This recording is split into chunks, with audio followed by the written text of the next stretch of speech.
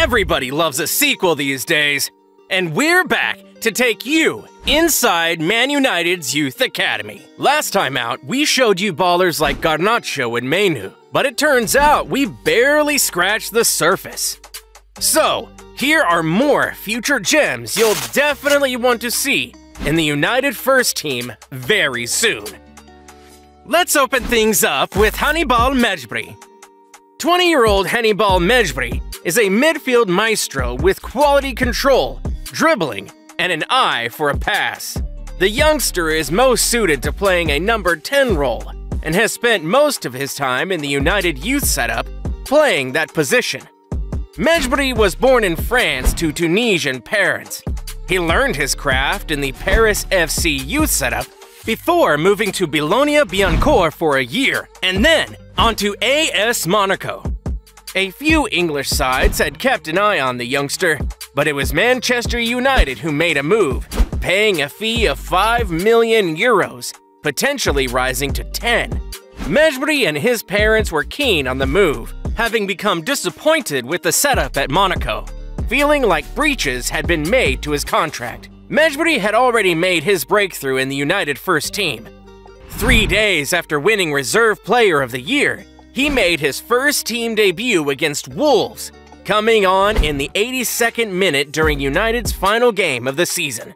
The 2022-2023 season has seen Mejbri go for a productive loan at Birmingham City. Though the club had been inconsistent in the championship, Mejbri's performances have been a highlight, and he shows plenty of class for the level. Manager John Eustace even described Mejbri as unplayable. He'll benefit from the move in the long term, and maybe even become an important member of the United First Team next season, if he can improve his goals and assist numbers. He's already a key member of a very decent Tunisia team too. Next under the microscope is a name you'll know: Savage. Charlie Savage. Yes, the son of former class of '92 member Robbie Savage, Charlie has a bright future in the game. Though Robbie was known for his impressive stamina and shithousery more than his footballing ability, Charlie Savage is an entirely different type of player. Savage Jr. is fancied as a bit more of a cultured player, able to play as either a deep-playing playmaker or as a box-to-box player. But he's a tidy passer of the ball who keeps the ball moving and finds his teammates. He's also disciplined defensively, and not without some of his old man's better traits.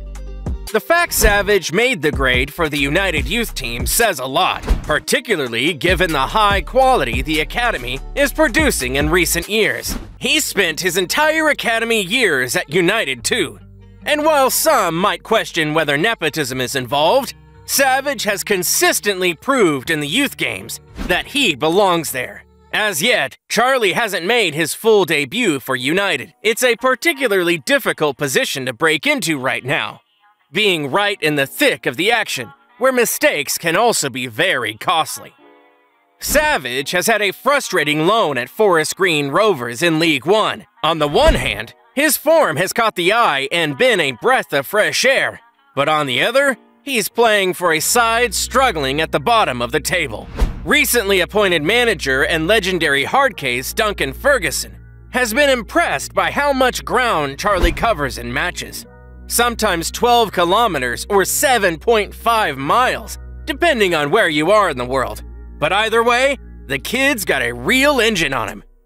Now on to one of our favorites, and potentially the next big thing, Amad Diallo. This young Ivorian winger has plenty of skill and explosive pace. He's got a number of important attributes that will make him a great fit for the style and setup that Erik has created at United. The left footer is almost as good with his right foot and enjoys operating on the right flank and cutting inside.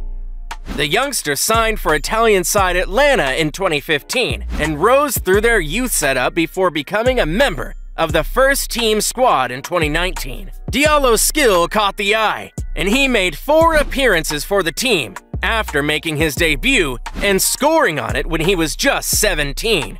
United scouts caught wind and quickly made a move for him back in 2021. Many talk about this player, who is unknown to most people except his previous clubs. But United saw enough to sanction a €25 million transfer, which could go up to 40 million, which is a big chunk of change for a youngster. After making his debut for United in the Europa League, he then made his Premier League debut against Leicester City and saw his first goal for the club come against AC Milan in the Europa League. He's since benefited from loan moves. In the 2021-2022 season, he was loaned to Rangers, where he played 13 times and scored 3 goals. But a better test came in the 2022-2023, where he has shown for championship team Sunderland with 9 goals in 32 appearances. He's already got 3 caps for the Ivory Coast, but more will follow. But most importantly for a United breakthrough, the kid has an end product. Watch this space, guys.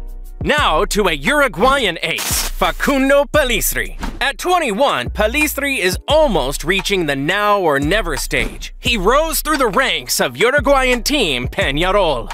This silky winger has all the technical skill you expect from a South American winger. Though not as explosive as Diallo, for example, he's got great ability to twist, turn, and glide through opposition players with great close control.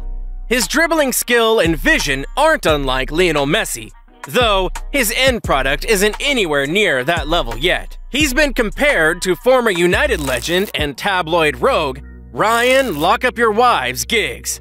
Pellistri played 37 games for Peñarol before moving to Manchester United in 2020 with an endorsement from Diego Forlan. The following January, he went on loan to the Spanish side Alves, playing 12 games. Then he returned for a full season between 2021 and 2022, playing another 23 games for Alves. It felt like Ole Solskjaer was a little reluctant to bed Pellistri in, but Erik Ten Hag's increased focus on youth has opened the door for the Uruguayan international. In the 2022-2023 season, Pellistri has made a few appearances after a debut against Charlton in the League Cup.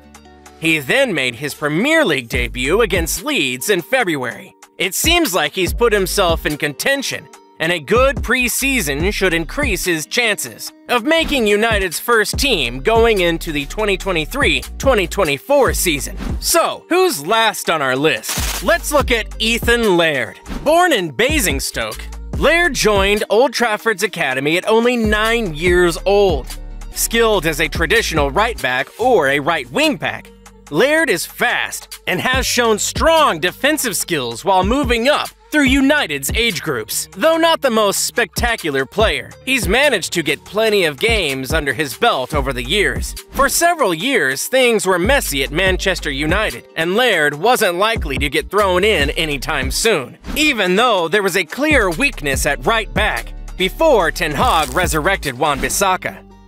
Now, with Ten Hag running the rule over promising youngsters, Laird may get a chance to add to the 2 Europa appearances he has for the first team. Between 2021 and 2022, Laird spent time on loan at MK Dons, Swansea City, and Bournemouth, giving him valuable game time at a good level. He took a step further in the 2022-2023 season, becoming a mainstay for QPR and scored his first senior goal with a back-heel flick against Hull City.